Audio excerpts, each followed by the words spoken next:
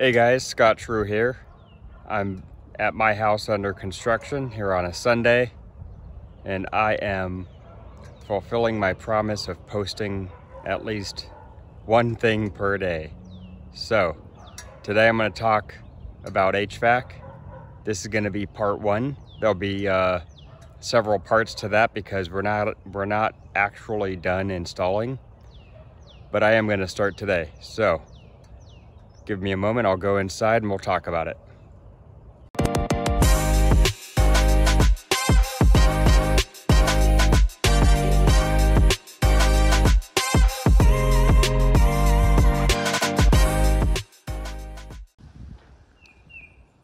Here we are inside the house. This house is 2348 square feet, and the manual J came in at 1.8 tons needed in heating and cooling equipment.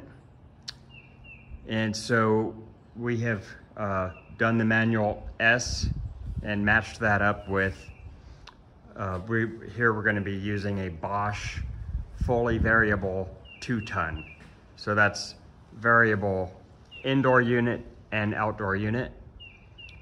And here are the central returns.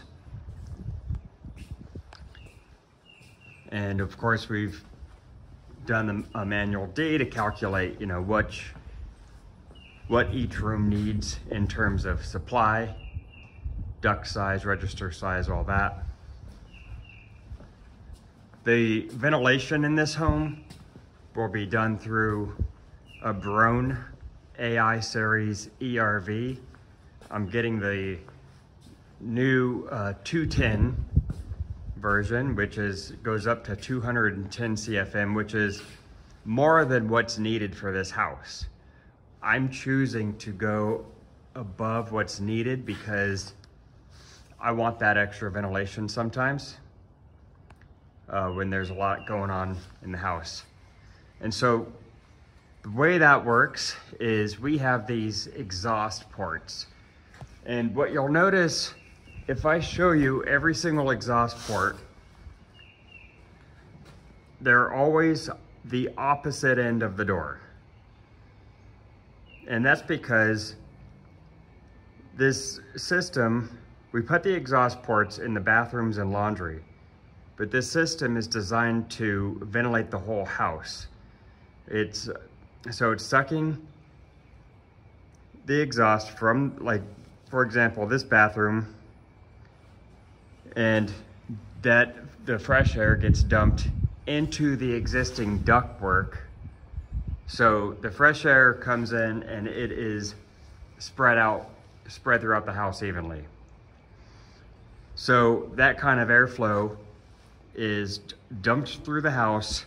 The air will flow under the door if it's closed, and then diagonally through this space, which is why we put it at the corner to promote that airflow through the whole room. And then of course, you've got to have it above the shower or the bathtub because removing that humidity is really important.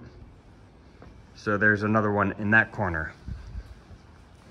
If you don't already know what an ERV does, we'll talk more about it, but I will say for now that it is a balanced way to ventilate a home, so you're not pressurizing or depressurizing it. So we've got one exhaust port in the guest bath, one in the laundry room. Again, opposite corner as the door.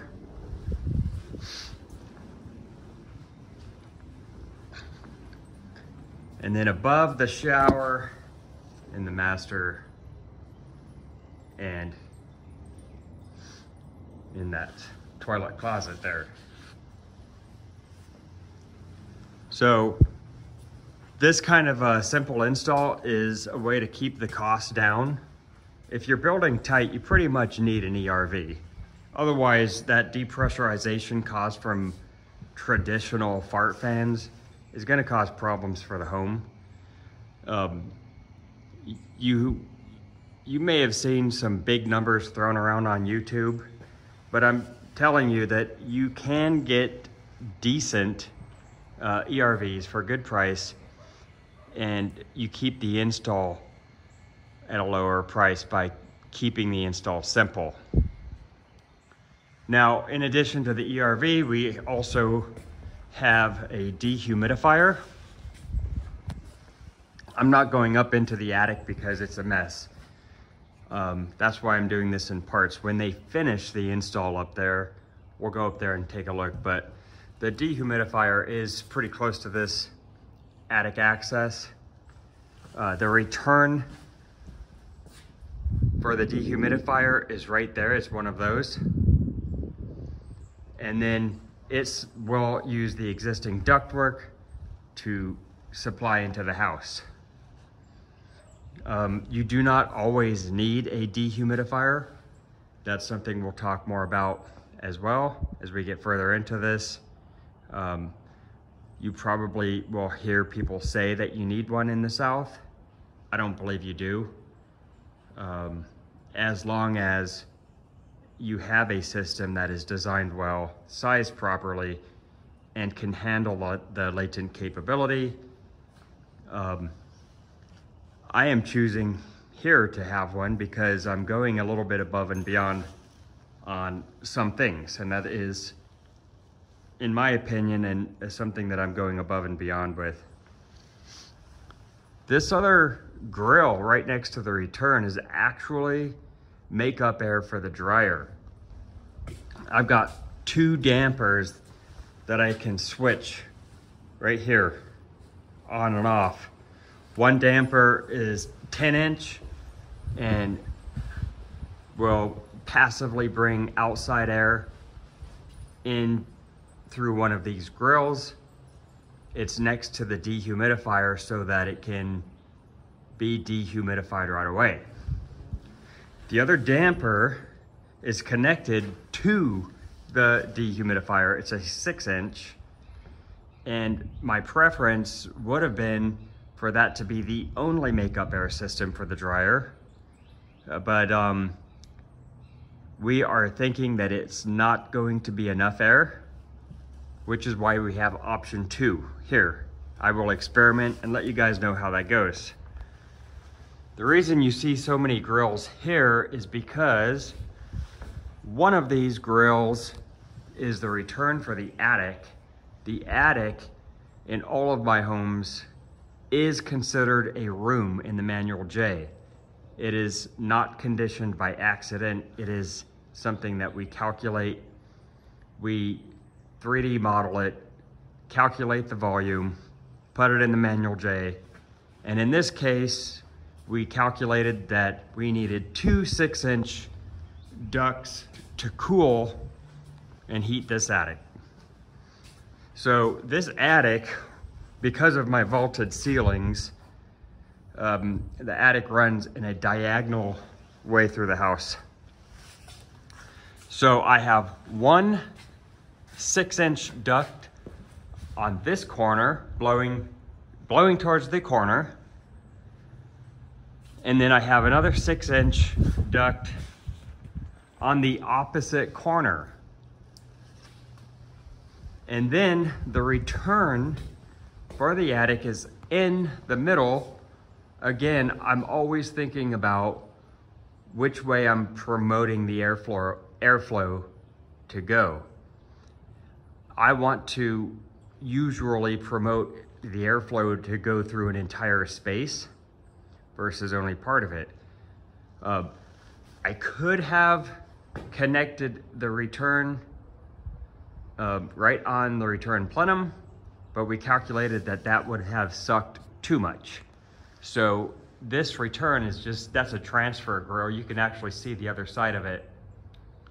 But doing it this way, it's passively being returned through that grill, and then it can immediately be sucked up into the main returns that are right next to it. This other grill is the makeup air for the range hood. The range hood is going to be a remote blower, which is something that I always recommend in a home where you can afford that. The remote blower makes the range hood very quiet, which is nice. It's much easier to leave that range hood on longer if it's quiet.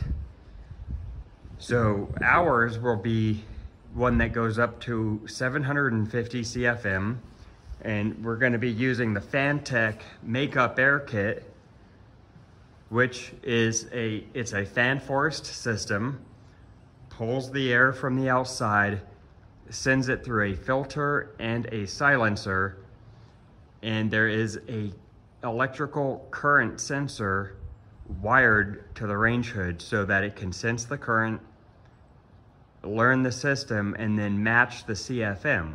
So if the range hood is on low, the Fantech Makeup Air fan will be on low and match the CFM. And if the range hood is on high, the Makeup Air will go into high, so we have that balance completely maintained. So in review, I've got the Bosch 2-ton fully variable heat pump. I have the Braun AI Series 210 ERV and the Fantech 750 Makeup Air Kit. And attic is fully conditioned, obviously. I think that pretty much summarizes the HVAC system for this house. This is, like I said at the beginning, it's part one of this HVAC talk. As I do more parts, we'll talk about each piece of equipment specifically. So for example, the next one might be the dehumidifier. Anyways, guys, that's what I got going on for my HVAC system, and we'll talk more. We'll see you next time on Scotch Rebuilds.